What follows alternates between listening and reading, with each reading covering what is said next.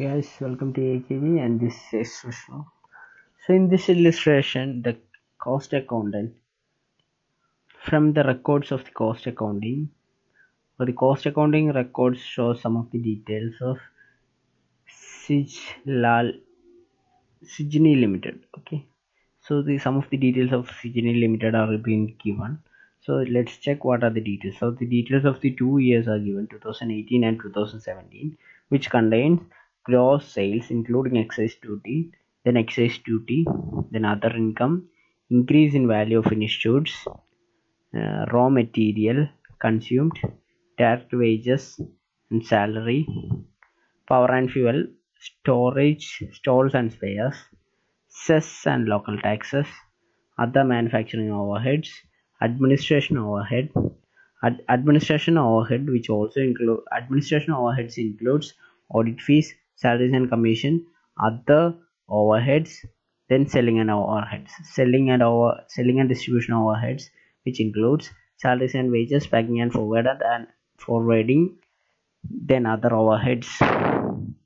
They have given total depreciation, then interest charges.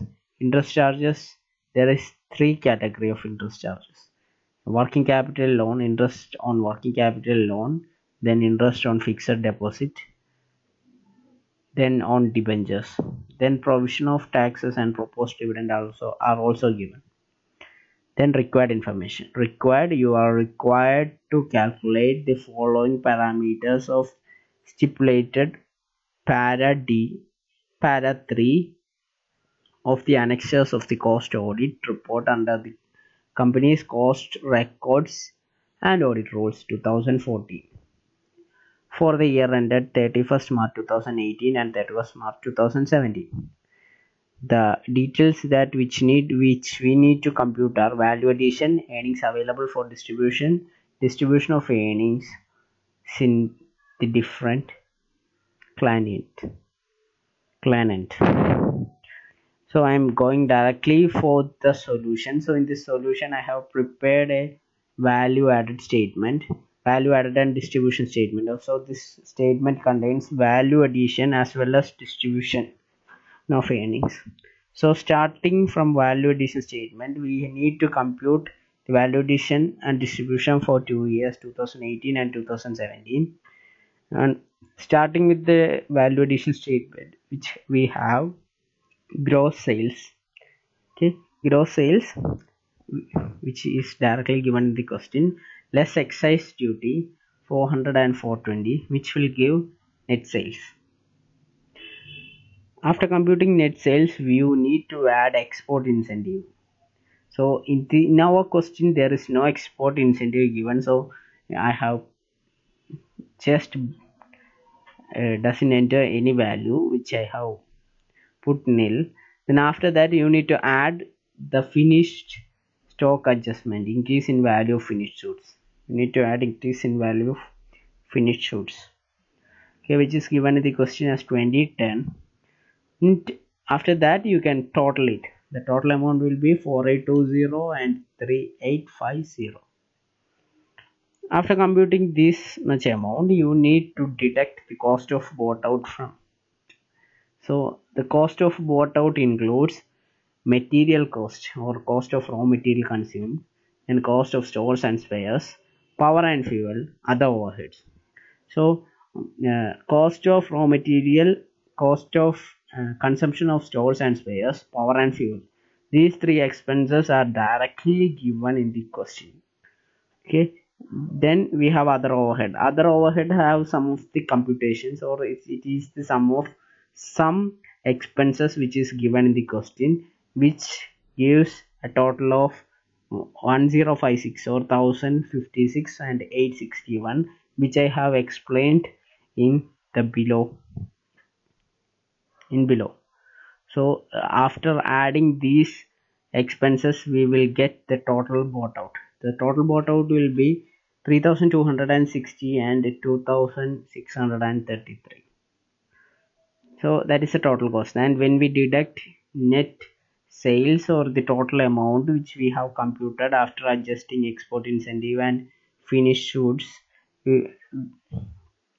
and we need to deduct our total cost of bought out from there. That is 4,820 minus 3,200 and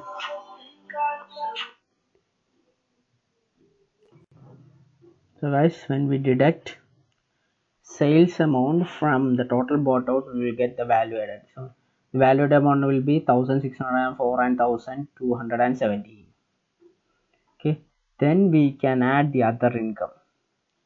Other income is 300 and 200 for 2018 and 2017. So we will get the value total earnings for distribution, which is 1904. And so going ahead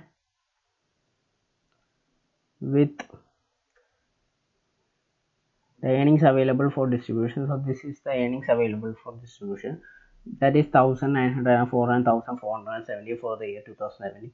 So this amount should match when the total earnings available for distribution over here. So if this amount is matched, then the answer, the probability of this answer or the value added statement will be almost correct. So I'm going ahead with the distribution of earnings. First of all, you need to take the employee cost. So we need to take all the employee cost, which includes direct wages, salary to admin staff, selling staff, factory staff, etc. All wages shall be taken, which is 476 and 382. After that, sales and directors salaries and commission, which also included since employee salary, which is taken separately over here, which is 48 and 40. After that, the amount distributed to the shareholders as dividend. The amount is 420 and 230, which is proposed dividend. After that, we have company's retained earnings, which is 404 and 365. The amount of 404 and 365, which I will explain it later by I have made a table for explaining the same. After that, the amount paid or the earnings paid towards the government, cess and local tax and income tax, amount is 120 and 100, 316 and 200. Okay. Then the provisions of capital fund or the interest paid.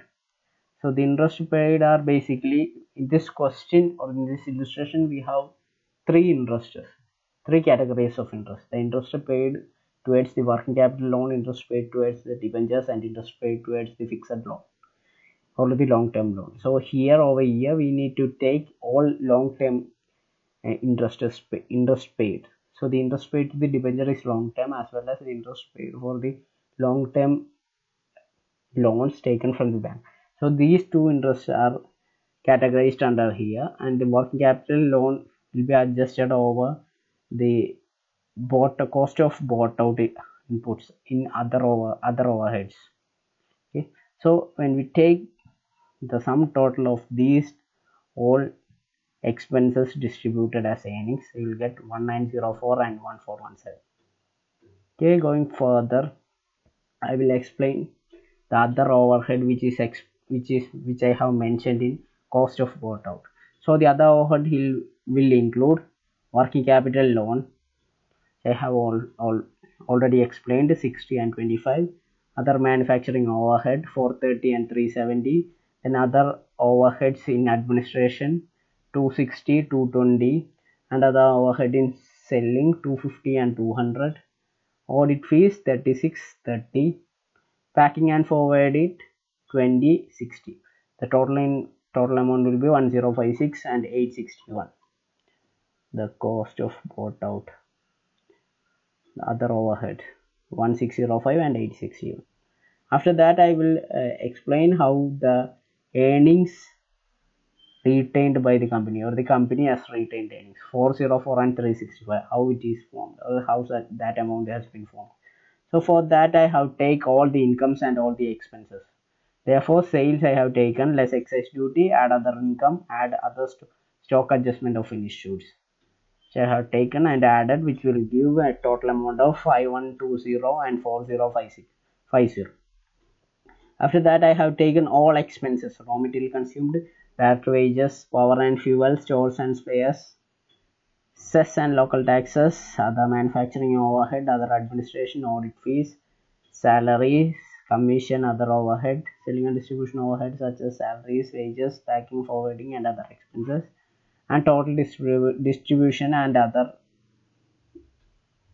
uh, other working capital loans, fixed loans from IDBI, then debentures, provision for taxes, and proposed dividend. All the expenses are taken, and when I deduct all the expenses from the total sales or the total income or the total revenue of the company, I will get an amount of profit which is 284 and 245 for 2017 and 284 for 2018.